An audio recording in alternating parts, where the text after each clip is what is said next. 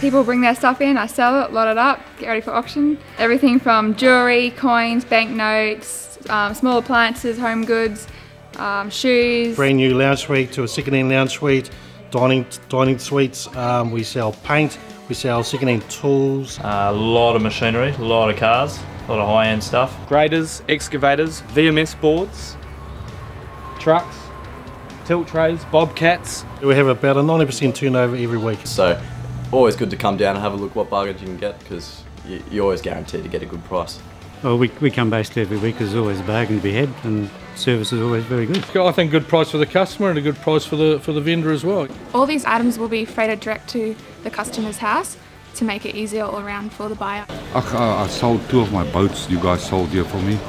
I bought a few trailers here before. You'd be paying about $7,500, $8,000. I think we get it here for about $4,000. Come down to Lloyds, usually get a good bargain.